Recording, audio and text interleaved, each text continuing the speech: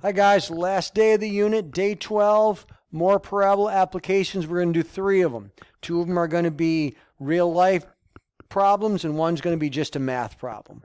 So the first one we're going to start with is a soccer goalie kicking a ball straight up in the air and then it coming back to the ground.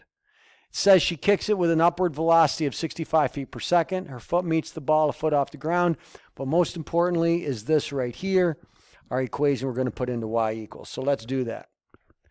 Go to our calculator. Y equals. Clear out some stuff that we may have had.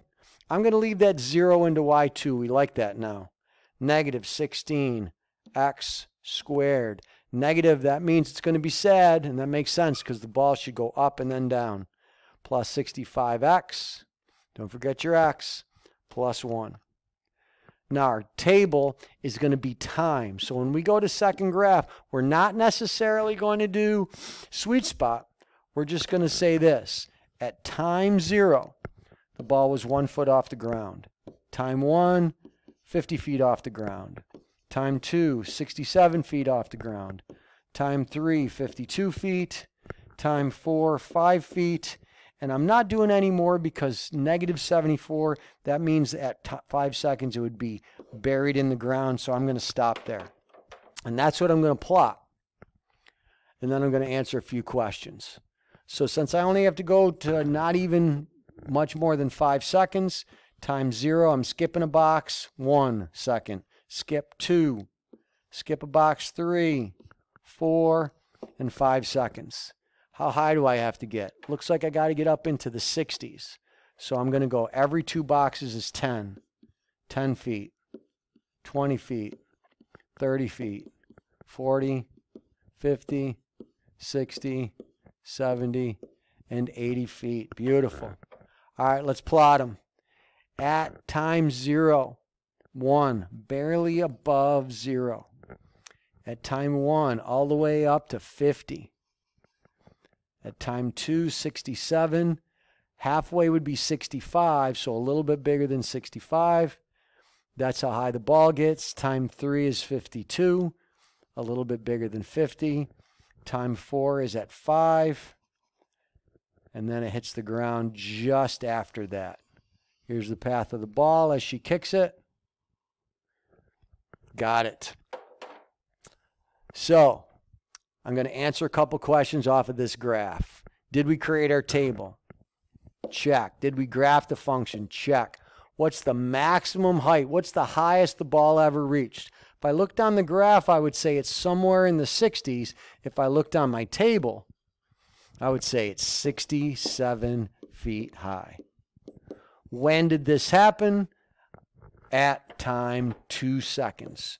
2 seconds after she kicked it, it reached its high point. That makes sense.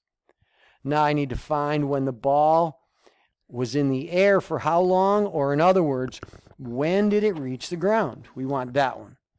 And we know how to find that. We go to our graphing calculator. And we're going to set up our window just like we did it on our graph. X goes from 0 to 5. Y goes from 0 to, let's go 80, just like it did. And if I hit graph, whoops, what did I do? Y equals, plugged it in right. Window 0 to 5. Whoops. Sorry, that should be a 0 here and an 80 here. Graph, did it. Now I want to find that intersect, so second, 5. I'm going to move my spider down to when it hits the ground.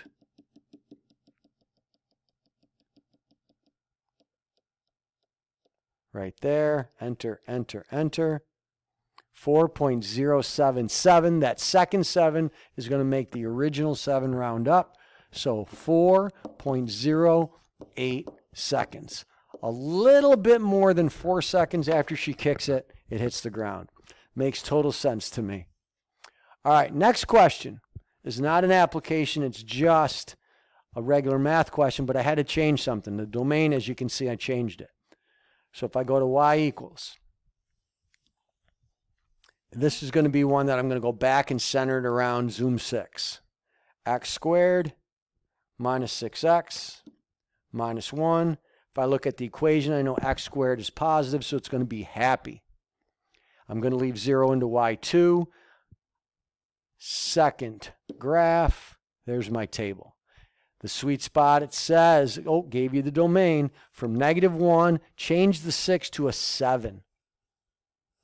So I'm going to go -1, 6, 0, -1, 1, -6, 2, -9, 3, -10, 4, -9, 5, -6, 6, -1, and 7, 6. And I'll show you why I had to go one further in a minute.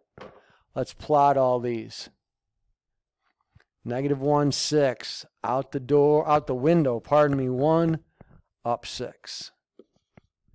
0, -1, don't go over, just go down 1. Over 1, -6, 2, -9, 3, -10, turning point, vertex, 4, -9, -6, -1, and 7, 6. Let's connect them. No arrows because we gave you the domain. And you could probably guess why we had to go that one extra value. Because when it says circle the roots, if I wouldn't have gone to 7, I wouldn't have been able to find those two roots. Now I'm going to hit zoom 6 to go back to nice and centered window because my window is messed up from our other problem. Zoom 6, there it is. How do I find the roots? I'm going to guess 1 is really close to 0, but I'm going to find it exactly. Second, trace 5, spider's right on top, enter, enter, enter. -0.16, that 2 is going to make it stay the same. -0.16. Let's find the second one. Second, trace 5. Let's move our spider over.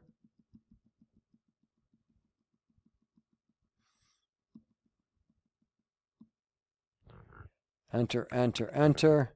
The second is 6.16. And like we said, the decimals are sometimes the same, sometimes they're a little different.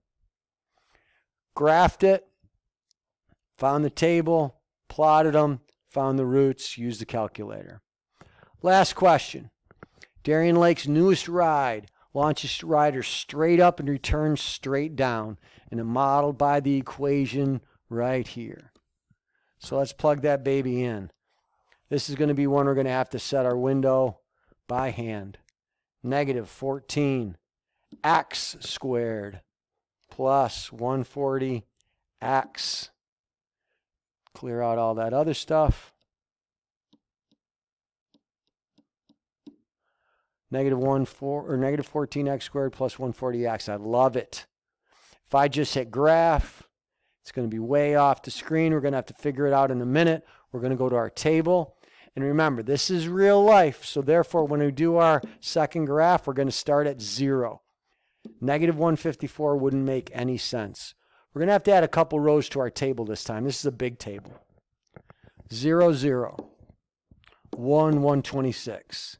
2, 224. Man, 2 seconds after the ride starts, I'm 224 feet in the air. 294 at 3. 4 is 336. 5 is 350. Oh my gosh, I would never do this ride. 336. Let's go 7. 294. Let's go 8. 224. 9. 126. And what happens down at the bottom? Let's see.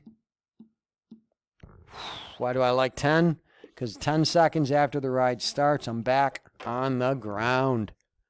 All right, we got to plot these. And we got to figure out what our scale is to make our X and Y axis. X is going to be time. It goes to 10. I'm going to put a 0 here. Every 2 boxes is a second. 1, 2, 3, 4, 5, 6, 7, 8, 9, and 10. I got to go all the way up. Where's our vertex? Right here. VTP. If we want to do that extra circle for axis of symmetry, we can. I've got to go all the way up to 350.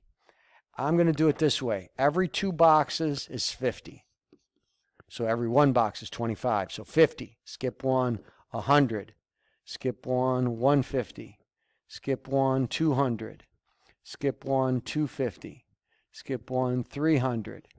Skip 1, 350. Skip 1, 400. That's enough. Fits perfectly.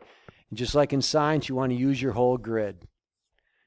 Where was I at time 0? I got on the ride. I'm scared to death at ground 0. 1 second after the ride starts, I'm already up 126 feet. 100 is that one. 125 is the next one. 126, a tiny bit above. At 2, I'm 224. 2, that line would be 225, so I'm going to put it right there. At 3, 294, just under 300.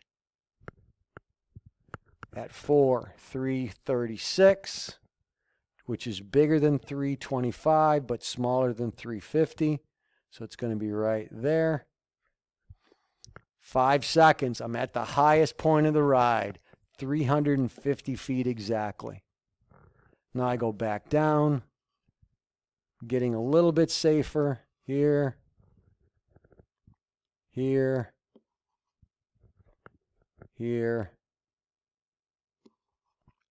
and finally at time 10, safe back on the ground. Here's the ride. X-axis is time in seconds.